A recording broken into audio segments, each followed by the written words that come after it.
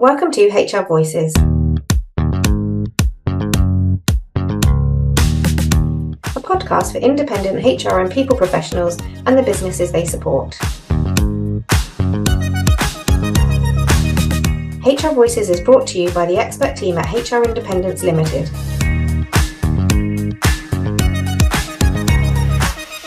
We hope you enjoy.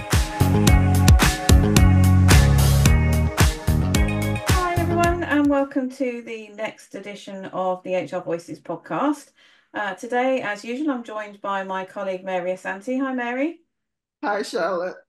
And we also have our guest today, Matt Edge-Wilkins. Hi, Matt. Hi, Charlotte. Hi, Mary. Thanks very much for having me on. You're very welcome. Hi, everyone. Nice to have you. And Matt's company is called Talent Seeker. And we're following on in terms of recording and how you listen. Obviously, you might be listening in different order, but we're following on from a podcast we've already recorded on niching. And this sort of follows on quite nicely because Matt has actually niched in terms of how he provides recruitment services for very specialist roles. And we'll get him to tell you a little bit about that. But we're going to be talking today around recruitment and perhaps how recruitment has changed and how the market has changed. But first, let me get Matt to introduce himself because he'll do a far better job of it than I will. So, Matt, tell us a little bit about yourself and your business.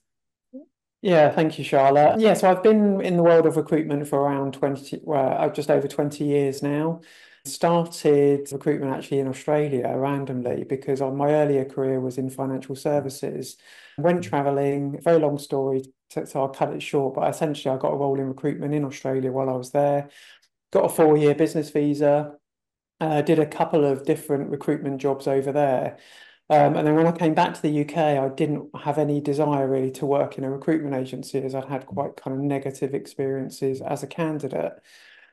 So I was kind of looking at the different options that were open to me, and I'd always been very much a people person. So I thought, okay, I'll go down the HR route. So I actually started working as a HR generalist for a local college. My HR manager then at the time trained me on the recruitment side of things for the college. And that was it really. Once I started doing the recruitment again, I kind of didn't look back. Carried on doing a mixture of recruitment and HR for a few different businesses. The last role I had was a recruitment and HR manager for a property investment company, which I finished around about 9 years ago. Absolutely loved that role, but I'd always kind of wanted to have my own business and a bit more control and flexibility, like other people who launch their own businesses. And I was always much better at recruitment than I was at HR, always absolutely loved it. So it was just a natural thing for me to sort of start a kind of recruitment and headhunting business, which I did 9 years ago. And I wanted to very much kind of deliver an in-house quality service to my clients, but only on an as and when needed basis. So I didn't want to give clients and candidates the same experience that a typical high street recruiter would give. I wanted them to have a much more professional, much more personalised service, as if I was still an in-house recruiter in a sense, but just recruiting for multiple different businesses. Really interesting. Yeah, because I think you and I have spoken before in other conversations around how the market's changed and how recruitment can be very impersonal now, can't it? It's it can be sift and shift by automation and not always hear back, and that's not always the way that we want to bring people into an organisation and engage them and keep them and retain them. I've always sort of said to people that websites like Indeed and Total Jobs and things like that have almost been great and terrible for recruitment at the same time. They're great in the sense, I think, from a candidate perspective, in the sense that you can apply for multiple jobs with a very minimal amount of effort, a few clicks, and you can apply for 5 jobs by picking up your phone for a few minutes.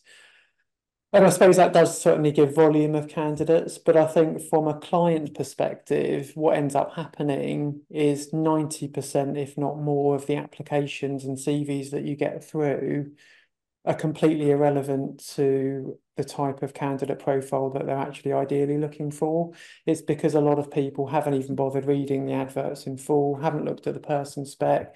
They've just gone off the job title and the salary, clicked apply, and just sort of hope for the best. And I think the problem with, where we sort of touched upon about candidates being ghosted, companies being ghosted, recruiters being ghosted.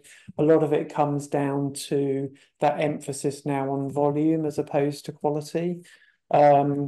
For example, myself, we don't actually advertise jobs. That's one of the things that we don't do, because we prefer to kind of headhunt, because that's how we feel our time's most used in the best way to get the best candidates for our clients. But if I was to put a marketing manager job in London on Indeed today, I'd probably, by the end of the day, I'd probably have 50 applicants. Within a week, I'd probably have 500 applicants. But the problem is, unless you're going to give that time and effort into every single candidate, you'll spend all your time as a recruiter speaking and liaising with candidates that aren't suitable for the role. And if you're only getting paid on a contingency basis, where you only get paid if you make a placement, you're essentially doing all of that work for free. So I think that's why a lot of people don't get responses, because organisations simply haven't got the manpower or time or inclination to do that, even though in an ideal world they would. I think that you've touched on some really sort of important touch points in the history of recruitment and the evolution of recruitment in the light of technological changes and everything else that comes into place. But I think at the center of it is the two key, I'll say, stakeholders, which is the candidate and the organization seeking to recruit. How can we, or how can the recruitment process be improved in a way that makes that experience much more enjoyable and better for both two key stakeholders, the candidate and the recruiting manager or the organization? I think it's very hard, and it sort of comes down a lot to the individuals involved. As I said, I think the larger, big sort of corporate organisations, because they're getting such a high volume of applications through, it's very hard to give each of those candidates a really great candidate experience, because they essentially they'll go into a system basically that will constantly be looking to filter them down. So it will filter them down based on their keywords, on their education, etc., etc. And what those systems will quite often do is they'll have set automated email responses that will go out to each candidate depending on at what point of the process they'll get through or what point of the process they get out. So I don't think those candidates are ever going to have a great human experience just because of the volume. And I think this is where sometimes smaller businesses who maybe can't compete with those bigger corporates in terms of salaries and benefits packages and things like that, this is where they can have a real edge over the competition, because they can give those candidates an amazing candidate experience throughout the journey. So, for example, you might have somebody who is going for the same role in two different businesses. If one company shows that they really care about that candidate through the process, you know, they're keeping in touch regularly, they're not dragging out the process over weeks and weeks, they're doing lots of touch points, they're making it very personal, put through that experience. And say that candidate gets offered that job and another job where everything has been automated. Just to give you an example, my wife's mum's husband has got two jobs recently where they didn't speak to a person throughout the whole process. From the point they applied to the point they started work, they never spoke to a human. So that's the way it's going. So this is what I'm saying. So smaller businesses who perhaps can't compete on one side of things, one side of the fence, if they can give candidates an amazing experience, it can sometimes give them an edge in persuading that candidate, actually, this company is going to treat me a lot better in the long run. That is actually very interesting. And I think I'm sat here listening to you thinking that is interesting, because when you talk about blind recruitment in terms of if you factor in equality or diversity and inclusion and how to actually make your recruitment process more inclusive, I think that probably, yes, some software can be written with sort of prejudice, whatever, embedded in it. But if you take all that and we arrive in a situation where that recruitment process is free of bias as best as we can, that probably could be the best case scenario for when it comes to blind recruitment, not having any human involvement at all, because then that prejudice kind of it's taken out of the equation altogether. So I think that is actually quite interesting from our point. First time I'm hearing like and with no human involvement. So interestingly, and I totally agree, from an ED&I perspective and an unconscious or conscious bias perspective. And because what happens as well with a lot of those systems is they'll take out all of the personal information. So there won't even be a name, there won't be anything. So there won't be anything other than that person's CV essentially, or their work history. So on one hand, I think that's incredible because it's giving everybody an equal chance. And actually a lot of systems are automatically taking that information out before the CVs go in front of the hiring manager. I suppose the counter argument for it is that sometimes a CV doesn't sell somebody very well.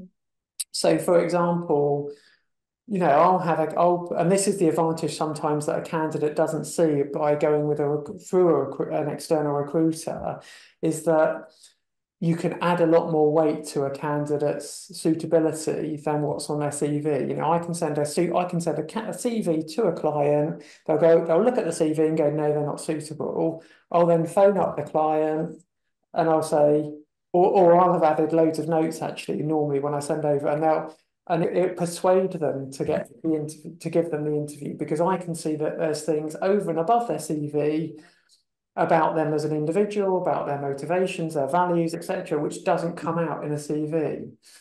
So you kind of want somewhere of taking away the bias, but not taking away what makes that person a potentially suitable candidate over and above what's written in black and white. And I think that's the balance. If we can find that balance, then that would be a great place to be. It sort of alerted my nosiness, I'm afraid. So you said 2 jobs. You'd gone through the automation process for 2 jobs. So did one not work out? Yes, no. So they were driving jobs for 2 large supermarkets.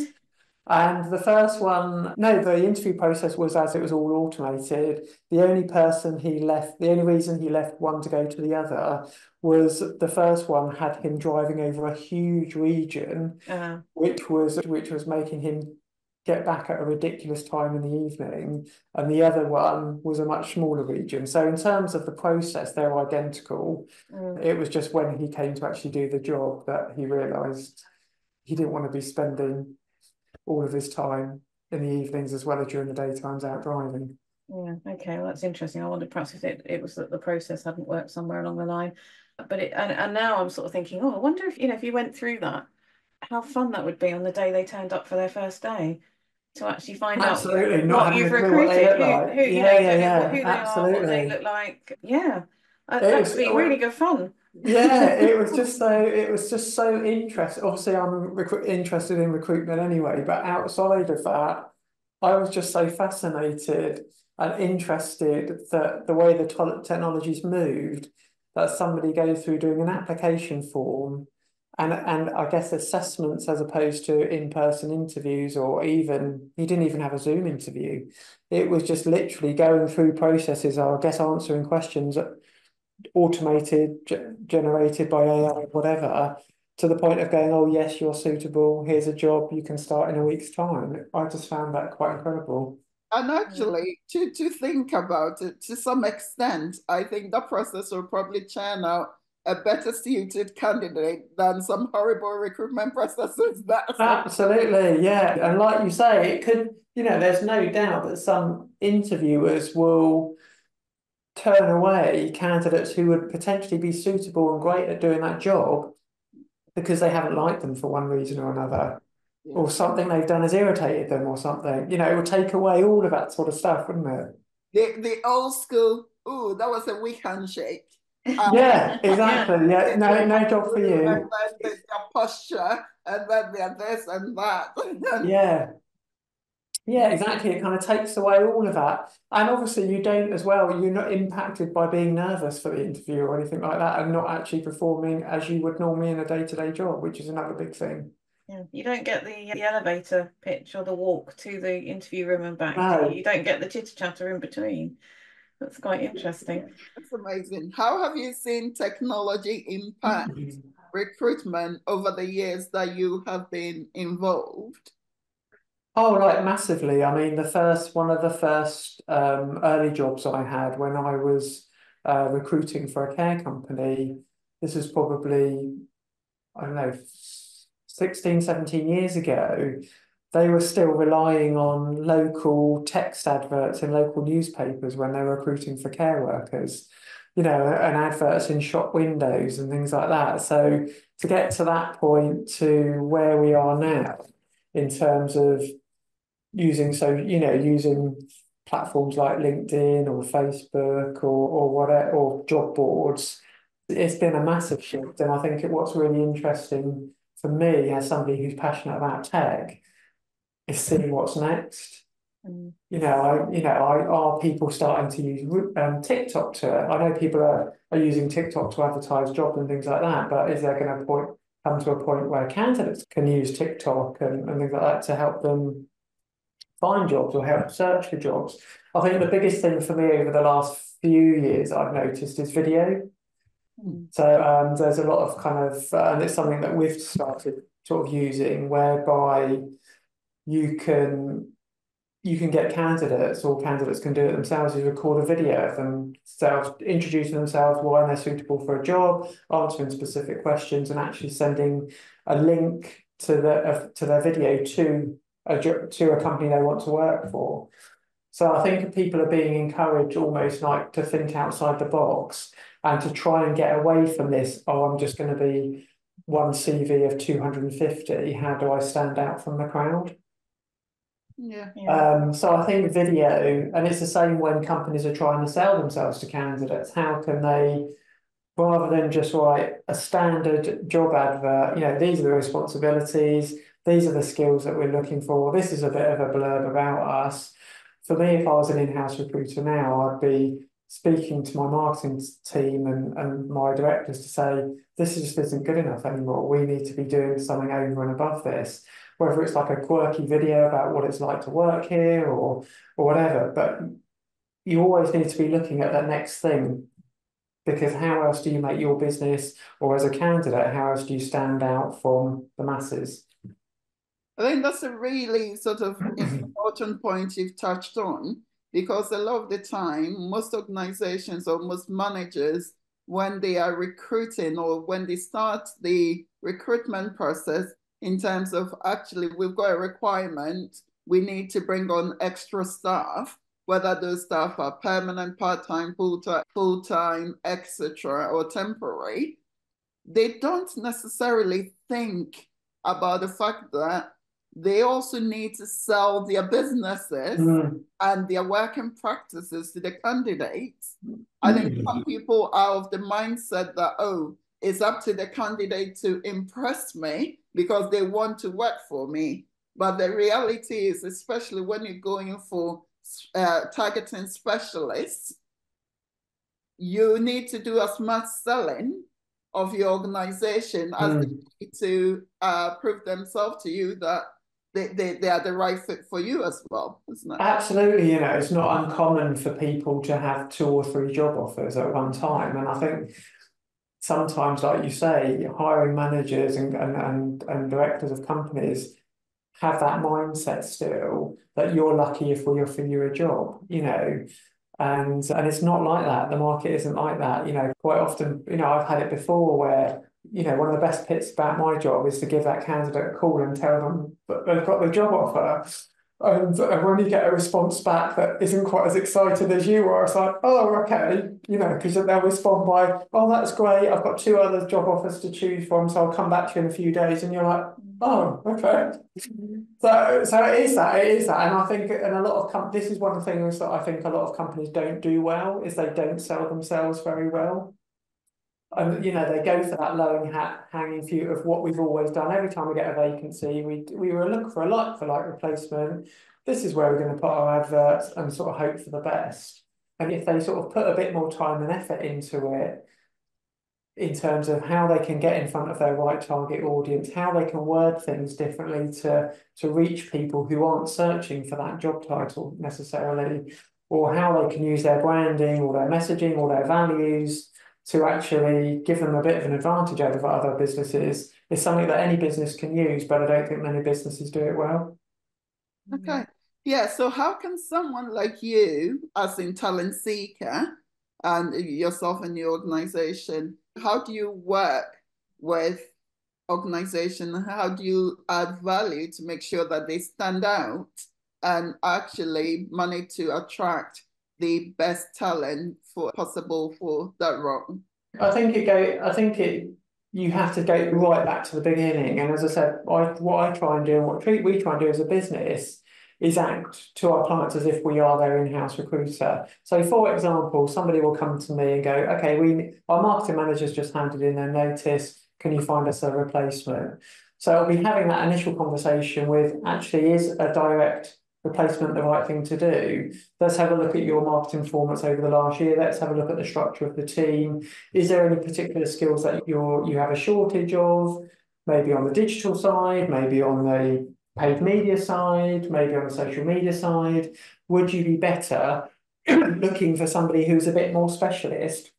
Because I've had it before where companies spent over £100,000, £200,000 on something like graphic design, where they could just recruit an in-house graphic designer for 30 grand and save 70 grand. So getting them in that mindset of actually thinking about where's their budget best used within their team, and is a direct replacement necessarily the right thing? That's the first thing. The second thing is, obviously, if they've decided that, is the job spec up to date? Is the advert engaging? Is it going to attract the right type of people in?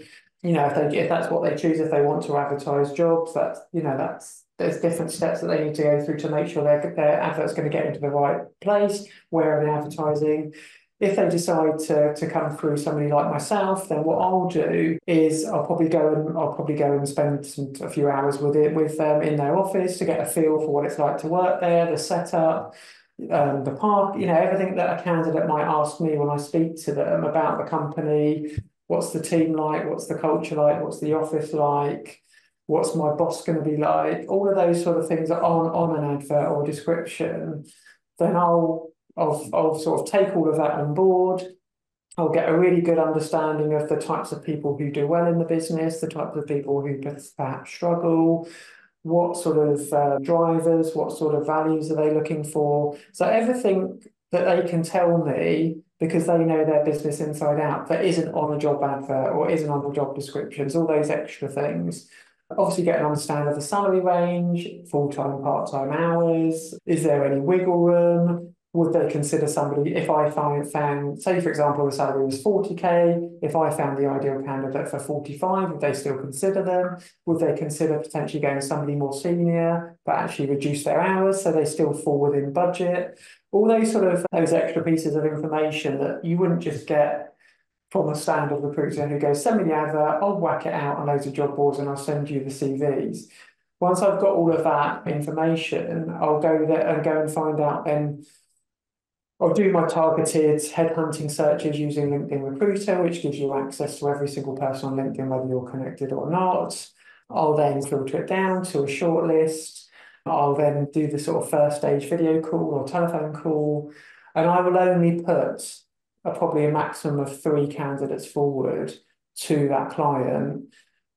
But I will be confident that all 3 of those candidates have matched everything that they're looking for, and would be probably stronger than the candidates that they would find themselves. So in a snapshot, I say I'll find you the candidates that you want, that your job adverts won't find. Okay. Because a lot of the people that I'm finding aren't on job they're not looking for jobs. I was going to ask you exactly that, because again, you've used headhunting. I think sometimes we assume that people know what we mean by certain terminology because it's our bread and butter and we do it, etc. So for someone listening who's thinking, actually, that's quite an interesting approach to recruitment, And it will save me a lot of time because you're giving me 3 candidates to look at who you've pre-screened, and I'm not sat there spending my day on top of my day job looking through 50 CVs. 3 CVs with some annotated background information would save me an awful lot of time compared to even if I'm spending 10 minutes on 50 CVs. That's an awful lot of time for me as a recruiting manager. So what is for people listening? Yeah, so for me, I mean, I've just mentioned LinkedIn there, but there's obviously lots of other places that you can find people. So for me, headhunting is going to be being very targeted in your thought process and where you're going to look for these people, and to go and really entice these people who aren't in that mindset of looking for a job. But the key thing is they're open to having a look at an opportunity that, if it's delivered in the right way at the right time, will pique their interest enough that they at least want to take a look at it. Okay, so you're almost dangling a bit of your carrot saying, got this great opportunity, it looks a great match for your background. Would you be open to having a look? And most of us are curious by nature, and most of us will take a look. That's the first step. The next step then is, the first step is finding where their ideal audience is. Their ideal audience might not be on LinkedIn. Their ideal audience might be on Facebook, or their ideal audience might be members of HR independents or members of CIPD or members of marketing groups. The first thing you've got to do is find out what the ideal candidate profile looks like. The second thing is, where are those ideal candidates hanging out? Where can I engage with them? Where can I get an opportunity in front of them? So there's lots of sort of different steps that you go through. But for me, it's targeting what they call passive talents. That's people who are open to having a look, but aren't actually actively looking. They're not on job boards. They're not hating their job. They're quite happy. But as I said, if it's about establishing where they are, where those people are, and then being quite clever in your kind of approach to get them to a point of where they wouldn't even consider a new job, to a point where you've got them so warmed up and so interested that, their main thing that they want is this new job that you put in front of them. So it's taking them on a journey, really, I guess, from not even knowing about something to the point where actually they're absolutely the ideal candidate for that particular organisation, and sending them over. I find that fascinating. So I was going to say, I just find it completely fascinating that most recruitment happens with people who aren't actually job hunting. I just think it's so funny. We talk a lot about recruitment and the open market and placing adverts, things like that, but actually a lot of recruitment happens with people that aren't job hunting.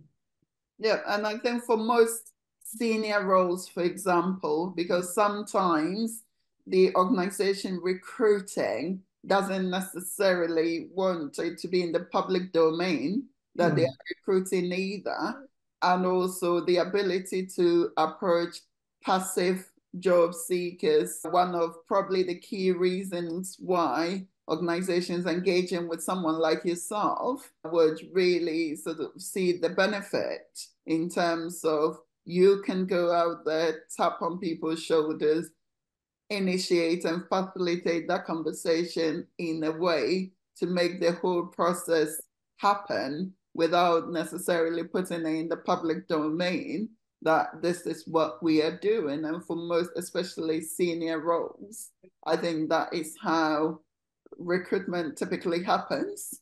Yeah, I think it's quite common practice, like I say, particularly with C-suite or director level roles.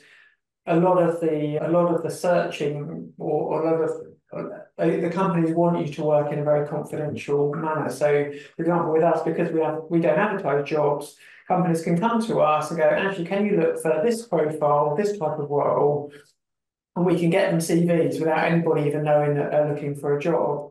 And I think the other thing is, a lot of companies can be quite nervous about putting salaries out in the public domain, because it can open up cans of worms in terms of other employees who see that advert feeling like they're underpaid, and it can obviously create more HR issues as well. So I think there's several advantages of companies going through somebody like me, doing it in the background confidentially, where they can potentially get to a point that would have maybe taken them 2 or 3 months to get to, probably within a few weeks, where they've got some ideal people lined up. If there's a situation where an employee is going to be, maybe another employee in that business is going to be dismissed or made redundant or whatever, but it's not known to the organisation or it's not known in the public domain. So I guess that's another value add, is that you can work discreetly in the background so that companies have a sort of contingency plan in place if something happens or someone leaves for whatever reason. And I think you're often open as well, aren't you, to candidates that are sort of discreetly looking as well? Because I know I've sent Yeah, absolutely. It works both ways, doesn't it? It works both ways. And I think and sometimes I think candidates don't necessarily understand the value that using an external recruiter can give them. You know, in terms, I've had it before where candidates, say, well, we're applying for loads of jobs, doing everything online, not hearing anything. But actually, by working with a recruiter who's already got a very good relationship with that hiring manager at that business they want to work at, pretty much if I say to one of my clients, I really highly recommend you see this person, even if they thought the CV wasn't that great, they'd probably see that person because they know it's my reputation on the line, so I'm not going to put them forward unless I'm confident they're suitable. So I think that's where, again, external recruiters, especially if you're a specialist in a certain area, can really accelerate and improve the opportunities of candidates getting in front of hiring managers. It's interesting, isn't it? So what's the key focus, do you think, for businesses sort of thinking about recruitment and, sort of next steps? What are your top tips for sort of thinking around recruitment and taking that step to work with an organisation like Talent Seeker? Yeah, I think a lot of it comes down to budget. A lot of companies don't necessarily have the budget to work with an external recruiter. And, as a former in-house recruiter, I completely understand that, and I understand the pressures put on internally, whether it's the in-house recruiter or HR team or the hiring manager, to not use external recruiters. So I totally get that. But I just think for me, it's about doing that work at the beginning stage. Is when you get a vacancy, it's making sure that your job advert is written in a way that is going to attract the right audience. If you choose to advertise jobs, and it's putting the adverts in the right places. Don't just whack it on Indeed and hope for the best. If it's a specialist role, maybe look at other specialist websites where they're more likely to have the audience on that their role is going to appeal, to try and reduce the number of unsuitable applications. Thinking about the process, so thinking about how we're going to give our candidates a good experience once they're going through the interview process. I always think it's that preparation and that planning at the beginning that will ultimately give that company the best chance of having a positive outcome at the end.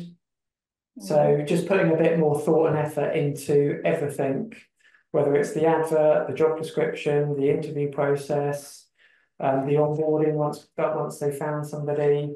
I think that's and maximising the values that they do offer. So if they do have flexible working, if they do have a great brand, if they do have, a nice employee engagement kind of package, low turnover, businesses have to play to the strengths that they can give when they can't compete on other things. So that is probably the biggest tip I would say to companies, is look at what's great about working here and how can we get that across to people who don't know about us. It sounds like, actually, I mean, you talked about the cost, and not all organisations can afford it, which I completely understand. But it sounds like actually there's a very good trade-off for the money spent, because actually what you do is deliver a far better candidate experience and employer experience in terms of onboarding, and actually take a huge amount of work away from the recruiting manager. I think to me, I see my biggest value as time, saving time. As I said, so it can be quite daunting for a business when they're trying to recruit. They don't want to be dealing with loads of calls from different recruitment agencies, applicants, looking at loads of CVs, getting back to everybody. It is massively time consuming. So to me, I take all of that away from the clients that we work with. And at the end of the day, all they've done is spend a bit of time with me to get so that I understand exactly who they want, what the role is, and obviously understanding the organisation more if they're a new client to me. They've got to do that, and then they've got to just leave me to it for a week or 2 weeks or however long. That's normally sort of 2 or 3 weeks, I would say, to then get in the point where they've got three or four, probably three, maybe two really good candidates that, at the point ready for a second interview. So all of that time, all of that hassle is taken away from them. And actually, because I work on a contingency basis, they only actually pay me if they take somebody on. So all of that stuff in a way is done for free unless they actually hire somebody. So when I'm sort of going out to new clients, I say, well, it's a bit of a no-brainer really, because you're not actually going to pay me anything unless I find you your ideal candidate. Yeah, but then also you're confident that you can find that, which is really good. That is yeah, absolutely. Yeah, actually. I was going to say that's unusual for headhunting services because it is. Typically they go within third, isn't it? A third up front, a third when the candidate is in front of you, and once they actually start, you pay me the remaining. So to be able to say, look, I'm giving you a headhunting services, but when fee-wise on a contingency basis, it's amazing and probably speaks to your credit in terms of the confidence that you would have in finding them the right candidates as well. This is a perfect example of how every business can offer has some advantages. I'm a much smaller business than, say, large London, long-established executive headhunting firms. So how can I compete with them? How I compete with them is I can offer a contingency service for the same level of service delivery in terms of the headhunting, but they're not going to be paying me 10 grand up front. They're not going to be paying me, 10, 15,000 pounds before they've even got a candidate.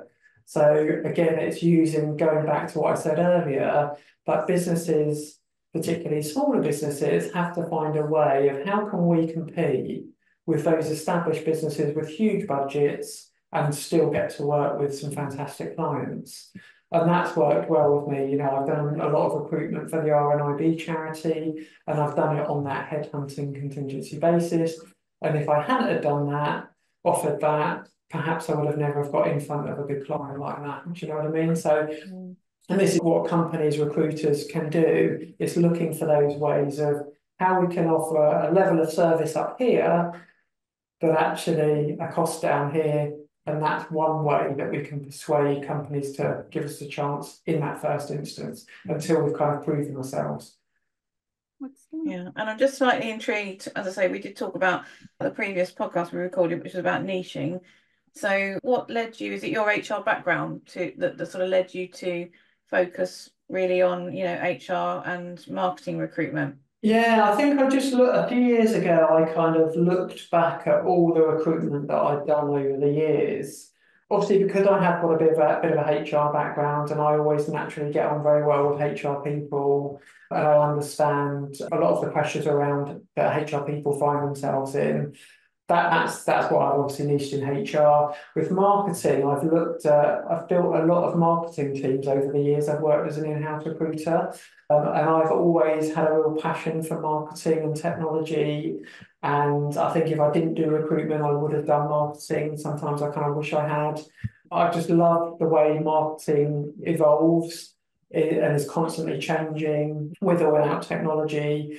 And a lot of the most successful placements I've made over the years have been in marketing. So it's that thing, isn't it? When you have your own business, you get to kind of focus on what you enjoy and what you're passionate about, what you believe that you're the strongest at. And for me, it's marketing, recruitment, HR, recruitment, and senior level execs is where I think my skills are best utilised, and it's where I can add the most value to organisations. Brilliant. Well, thank you very much for joining us today and talking us through all of that. It sounds really great. And I just love the idea that actually it goes back to more traditional values around putting the right people in front of the right roles. I think ultimately it's a matchmaking service, isn't it? You know, but I think there's a lot of work that goes on behind the scenes to get to that ideal match. You know, for me, the absolute perfect situation, and I've had it a few times, is where I've put 2 or 3 candidates forward for one role, and the client's been so impressed they've actually taken more than one of them on. And they've almost found an extra, you know, it was a recent one I had last year was we were recruiting a digital marketing manager for a company and a clothing apparel company, and they liked 2 of the candidates so much that they recruited one as a digital marketing manager and then one as another role within that marketing team at the same level, which was a brand new role they created for them. You know, for me, that is the perfect situation where they almost can't decide. So, okay, we'll give 2 of them a job. Amazing. It doesn't happen very often, but when it does, that's a nice one. Absolutely brilliant, isn't it? Because that shows you've absolutely met the brief. Yeah, absolutely. And I think the thing is as well, as I said, I won't put people forwards if I don't think they've got a very good chance of being offered the job, because why would I? I don't want to waste the candidate's time. I don't want to waste the client's time, because that's what they're paying me for. So if I keep that in the back of my mind the whole time when I'm recruiting, it means I've got full confidence in everybody that I put forward. Okay, so thank you very much for your time today. Very much appreciated. For those of you that are joining us on the 27th of September 2024 for the HR Independence Conference, Matt is going to be sponsoring the event, and Matt is going to be there, so people can come and meet you. Yeah, I'm really excited to come along to the event. Really happy to be working with HR Independence and be sponsoring the event. And yeah, looking forward to meeting lots of your members there. Yeah, really good stuff. So we're looking forward to that. It's getting very exciting now. We're getting very close. Okay, so for all our listeners, once again, thank you very much for listening and for joining us today. We hope you enjoyed this session, and obviously look out for future sessions coming up. And if you haven't booked your conference ticket for the 27th of September 2024 yet, then why not? Please crack on and get that organised. That's all on the HR Independence website. We would love to see you there, and obviously there'll be Matt and other sponsors and other professionals in the people and independent space that you can come and meet and talk to. So we'd love to see you. If you would like to get in touch with us and have any comments about the podcast, or you'd like to come on the podcast and be a guest, then please just get in contact with us at hrvoices@hrindependence.co.uk. So thanks very much, and we'll see you next time. Bye. Thank you. Bye. Thanks. We hope you enjoyed this episode of HR Voices. If you have a topic you'd like us to cover or would like to be a guest, we'd love to hear from you. Connect with us on social media or email us at hrvoices@hrindependence.co.uk. Tune in next time.